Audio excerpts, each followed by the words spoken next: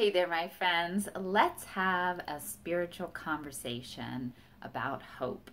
And specifically, is hope just another four-letter word?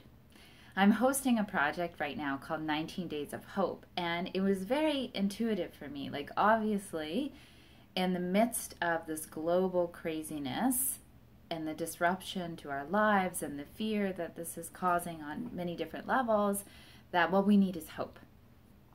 And I had a lot of people respond to that very positively. But as I was doing research, putting more of the project together, I became aware and reminded that hope actually has a fairly poor reputation, that hope gets a bad rap. And I think that that is because there are different kinds of hope. There is egoic hope, and there is holy hope. And that's what I want to explore with you today. You know, when hope gets a bad rap, I think it's seen similarly as luck, something that may or may not pull through for you and may or may not cause you to spend your life away in lottery tickets or stay with that unhealthy relationship, or stay in, pining away for someone, hoping things will change or get better. That hope is sort of like, the rope that eventually hangs you. Like, that is what I see a lot of people associate hope with. And I would say that is very much egoic hope, which really isn't even hope. It's more like attachment. It's attachment to our desired outcomes. It's attachment to our own projections of what the best results would be for whatever in our lives. It's attachment to what we want or what we have designed in our mind's eye. And I think the most effective forms of, reflecting on what you would like and taking steps towards that must be coupled with detachment. Because otherwise, if you become fixated on what your only possible desired outcome is, and then that doesn't happen, you blame hope, and you can become cynical and just completely disheartened. And one of the reasons why I'm so passionate about hope is because, not that I'm a Pollyanna and I'm just like sunshine all the time. It's actually quite the opposite. Hope is something that I have had to cultivate a relationship with and really not just try to understand what it means, but adjust my own subconscious relationship with hope.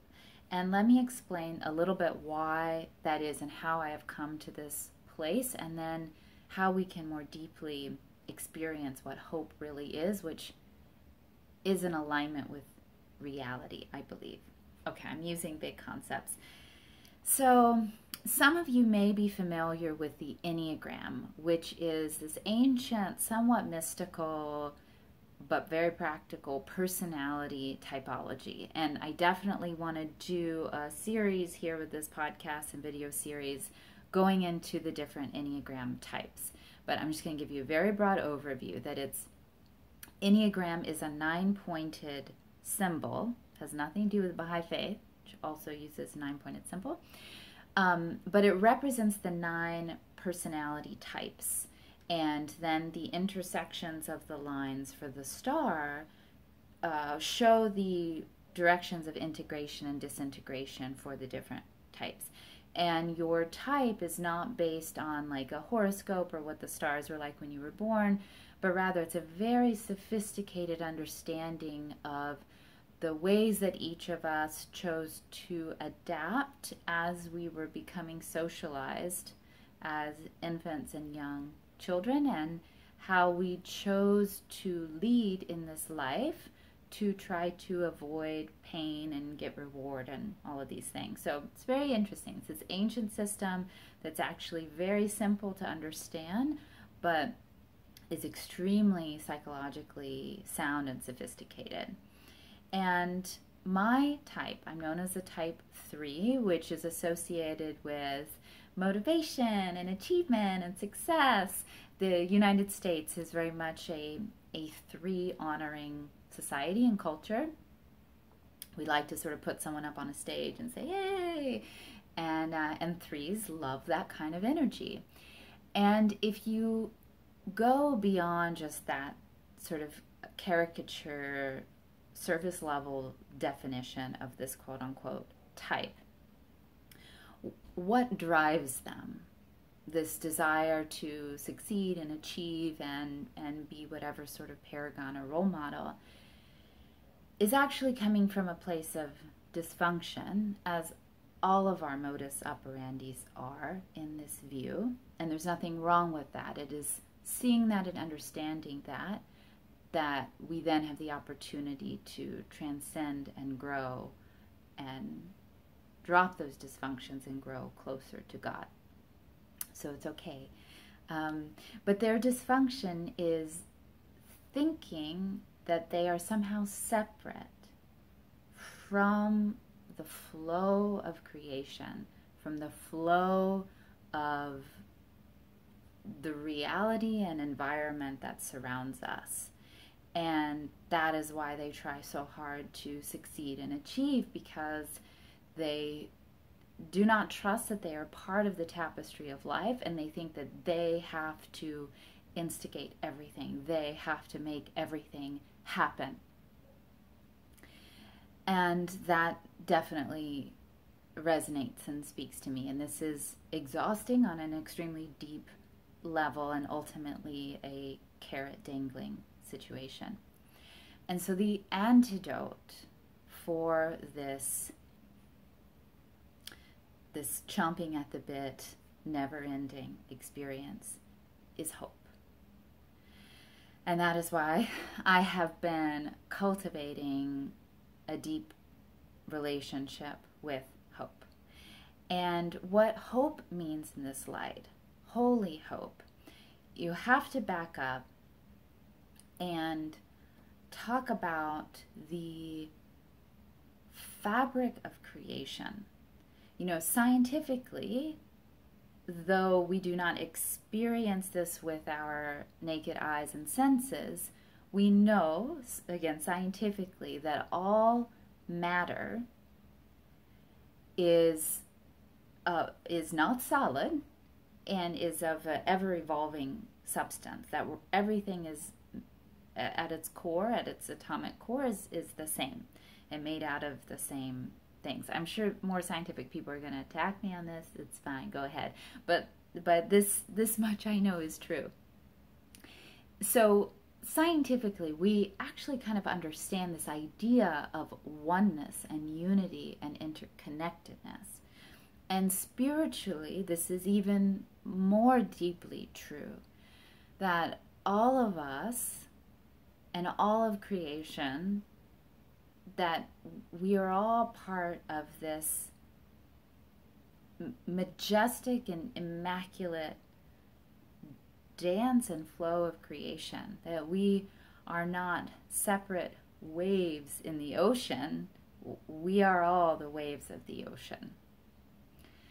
And that there is this intelligence and loving, optimizing force that holds the reality of creation that we are a part of. And that once you understand that, and whether you understand it or believe it has nothing to do with whether it is true and real, then you understand, you have the opportunity to understand holy hope. That hope is that almost wordless trust that all of this flow is optimized, and that God and creation is constantly moving everything, including us, including our intuition, including the experiences of our lives, and the smallest amoeba and the biggest animal and the biggest global crisis and the smallest little personal joy, that all of these are part of this optimized flow of creation. And because we are a part of it, we don't see the whole big picture. And when our egos interject themselves, and I love the definition of ego being edging God out, ego, and we start to attach to what we think would be best or what we want, then we disconnect from the reality of hope, which is at a very deep level going with the flow, like spiritually resting in the fact that you are part of that flow and that you are not separate from that. So those are some of my ideas about egoic hope versus holy hope, and what that experience of, yes, understanding it, but also just resting in it feels like, and how being in that place of knowing we are held by creation and that we are integral part of it and loved and valued, and I'll say it again, held, helps us be ever more gently guided by that force, and also helps us just respond creatively and lovingly to life. So I would love your thoughts. The more dynamic and back and forth these exchanges are, the richer this content will be, and the more all of us will grow. So please share your thoughts in the comments or the show notes. I really, really appreciate it. I really appreciate you subscribing and listening and liking and sharing and being a part of this journey. I'll catch you next time, you guys. Stay safe and sane and healthy and happy out there during this unique time. All right. Bye-bye.